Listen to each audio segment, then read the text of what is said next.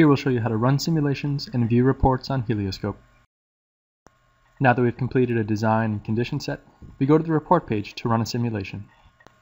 Notice that for each combination of a design and a condition set, we can run a simulation. So for example, if we have 3 designs and 2 condition sets, that's 6 total potential simulations. Once a simulation is finished, the blue button shows a summary metric. We can actually change the summary metrics that are shown between watt-hours per watt peak, performance ratio, and total energy.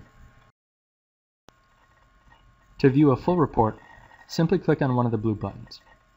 This takes us to the report view. From here, we can see the summary metrics at the top, including total production, performance ratio, and specific energy yield. We can also see the system size in DC nameplate and AC nameplate.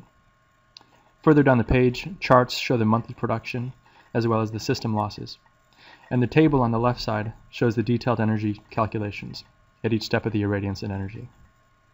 And finally, at the bottom, we have the full design details, including a line-by-line bill of materials and the details on the mechanical and electrical design.